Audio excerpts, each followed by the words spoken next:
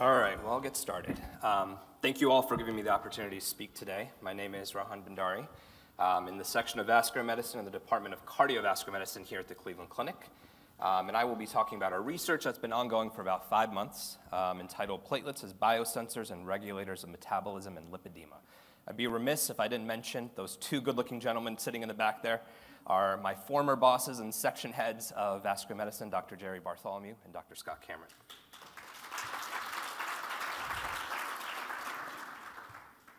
All right, as you're all aware, lipedema is a fibrotic loose connective tissue, typically of the lower extremities.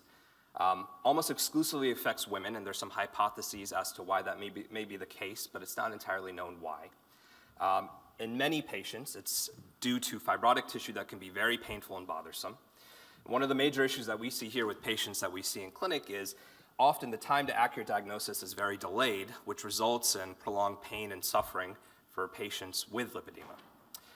As of now, there's no known medical therapy for lipedema. However, in select cases, lipedema reduction surgery may be employed. So one of the biggest challenges we have in vascular medicine, oftentimes we'll get patients referred to us for leg swelling, for no known etiology. And often it's difficult to tease apart the differences between patients with lipedema, lymphedema, or a combination of both called lipolipedema. So you can see here on the left, the pictures of lymphedema. Of course, many patients will have ankle cutoff signs or elbow cutoff signs, which you can clearly see in those two pictures there. Whereas in lymphedema, one cardinal feature on physical exam that we see is a stemmer sign, or you can see thickness at the base of the second toe there. And often they will have swelling that does not cut off at the ankle, but actually goes over the top of the foot. But in some cases, as in the last picture there, you can have a combination of both features. So teasing apart and accurately diagnosing these patients can be challenging. Here at the Cleveland Clinic, we do have a multidisciplinary lymphedema and lipedema center. And that includes, of course, Dr. Jerry Bartholomew, who's seen patients with lipedema here for many, many years, as well as Dr. Douglas Joseph, Dr. Megan McCarthy, Dr. Jeffrey Uma, and Dr. Michael Tran. The proposed pathway, which we are hoping we can launch for these patients to ensure sort of comprehensive care, involves initial evaluation in the vascular medicine section, and then either diagnosis or confirmation of a diagnosis of lipedema, and then really using a multimodal approach to both the medical and psychosocial aspects of lipedema care. So this involves consultation with endocrinologists, potentially for weight management and nutrition strategies, occupational therapy for manual decongestive lymphatic drainage therapy, which can be helpful in patients who have a combination of lymphedema and lipedema, as well as vibrotherapy, which has shown some benefits in pain symptoms with patients with lipedema. We are trying to establish a program with the integrative and functional medicine folks here as well, and then again, in select cases, there are some plastic surgeons here who will do lipedema reduction surgery. We actually are fortunate to see quite a few patients. Now, this is both lymph and lipedema, but over 2,000 patients here annually. So, of course, we've been talking about some of the diagnostic and therapeutic challenges in lipedema. In the past year, of course, as Dr. Eakin spoke about, the new guidelines for lipedema care in the United States were published, which goes a long way to helping educate others and kind of raising awareness of the disease. However, as you can see here is a picture of a patient actually Dr. Bartholomew saw many years ago who came into clinic, and this is 2 weeks prior to her lipedema reduction surgery, the day of and post-op, had good results with surgery. But the bigger issue, at least in our mind, is as of now, there's no medical treatment.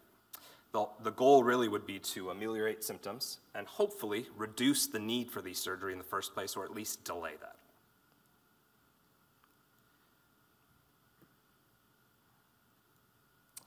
So myself with Dr. Cameron and Dr. Cameron's lab, we study platelet biology. So a paper that was published in 2018 that really caught our eye in JCI Insight, which is a very reputable journal, was out of Stanford, a group with Stanley Roxon and Guillermo Oliver. They looked at a molecule called platelet factor 4 and actually found that it was a biomarker for lymphatic promoted diseases. And in that, they encompass both lymphedema and lipedema. So that caught our eye because platelet factor 4 is a platelet-specific biomarker, and it's actually released from activated platelets. And we know that platelets play many diverse roles in propagating thromboinflammatory responses, pain responses, and interact with adipose tissue, actually. So shown here on the right, shown here on the right, they essentially show that they can discriminate both lymphedema and lipedema from patients who do not have those disorders by looking at PF4 in the blood with relatively good sensitivity and specificity.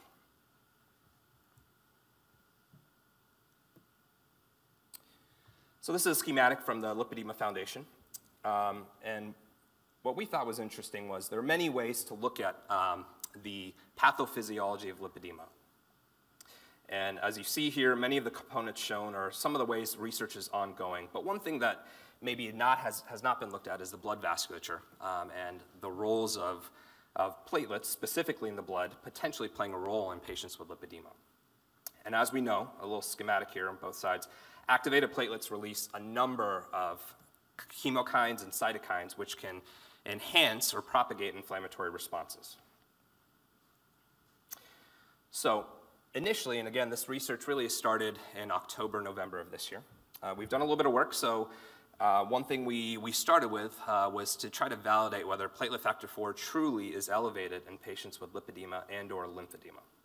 So shown here was some transcriptomic sequencing, and you can see platelet factor 4 to the left of that P is less than 0.05, means it's significantly elevated in both lymphedema and lipedema patients.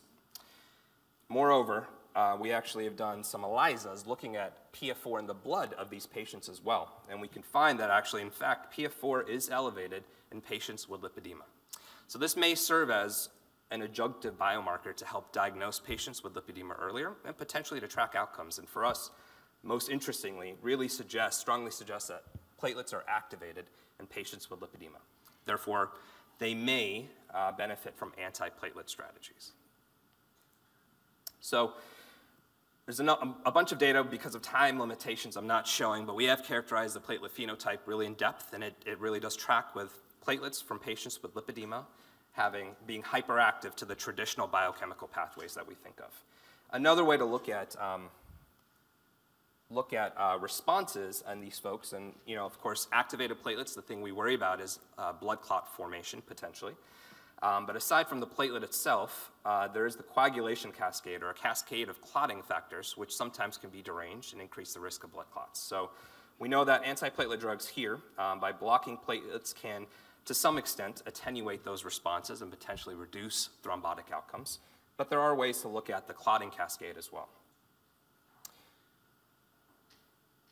Amongst those, there are a number of drugs we use in patients for various indications that are used to mitigate thrombotic responses. These include warfarin and heparins, factor Xa inhibitors like Eliquis or Xarelto, factor Xa inhibitors and direct thrombin inhibitors, as well as patients who actually have a blood clot rarely will use TPA, which will actually destroy the blood clot itself. So one thing we're interested in is looking at, we've characterized the platelet and it seems to be hyperactive, but is the coagulation cascade also potentially changed in patients with lipedema? So one way to look at that is to look at both thrombin and fibrin dynamics. So to do this, we collect blood real time from patients in clinic. We'll take it to our lab, we spin it down. From the spun down fraction, we can actually isolate plasma that is free of platelets, so only contains the coagulation clotting factors. And then we have this sort of nifty machine which we can run the patient's plasma through, and it actually will provoke blood clots, and we can look at the dynamics of blood clotting generation in patients, independent of their platelets. So one thing, a couple things we found that are really interesting is actually, in fact, thrombin generation, if you remember, was one of the key clotting factors, is actually lower in lipedema compared to age gender-matched controls. This is interesting because we know that patients with lipedema actually do have bruising phenotype, and often less thrombin can lead to that phenotype. So this may be part of the reason why patients with lipedema are more prone to bruising. Oops, sorry. Similarly, we looked at thrombin generation. Although you'll see here lipedema again, oops, sorry. There we go. We also looked at clot density. So this is essentially how tight the clot that may be formed here ex vivo or in the lab in patients with lipedema is. And in some studies, they've looked at clot density potentially being a surrogate factor for how amenable these blood clots are to treatment. And we know that blood clots themselves are bioactive and can influence the arterial wall and venous walls. And sometimes there's some literature showing that persistent blood clots may cause long-term changes in the vasculature. So that's just sort of, again, a bit of a snapshot of some of the research we're doing. It's ongoing. It's very exciting. I think a lot of what we're finding is very consistent. The research has only been possible through generous donation by the Lipedema Foundation. So we're very, very, very glad to be a part of that and hope that we can repay their good faith. Dr. Scott Cameron, again, who's in the back there, is the PI of our lab in section head and vascular medicine. Myself there, one of the members of the lab, as well as Anu Agarwal, who's a postdoc, Matthew Godwin, who's a research technician, Annalise Hamer, Akire Adameo, and Crystal Pasquale, who are all three med school bound next year, and Suman Guntupalli, who is an undergraduate student working with us. So thank you all for giving me the chance to talk. I'd be happy to take any questions.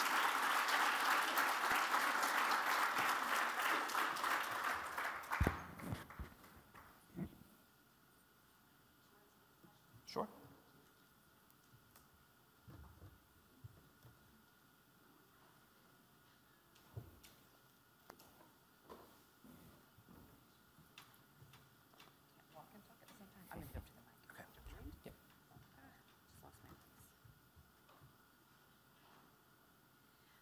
There was a question of, are there platelets, are you able to identify platelets in Derkham's disease?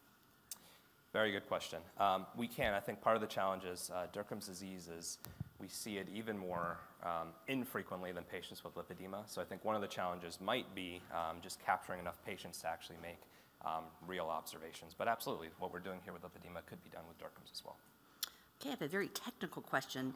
Since PF4 has no ClinVar recognized variants, although T2DM is widely recognized as deregulation in PF. Let me let you read this one. This one's very technical. Okay. So since PF4 has no ClinVar recognized variants, although type 2 diabetes is widely recognized as dysregulation in PF4, and Malacard's lists 52 diseases and subcategories associated with PF4, how confident can we be that all healthy subjects in the trial had no underlying, kind of trails off there, but I suppose that means how confident can we be that the controls themselves do not have confounders or other things that may raise PF4? So one of the nice things is all of our controls that we collect here, we take detailed questionnaires, including their medical history. So they're all matched to patients. So if they had diabetes, we would match the same number in the cohort with lipedema. Well, thank you very much. I appreciate it. Thanks. I just wanna love you.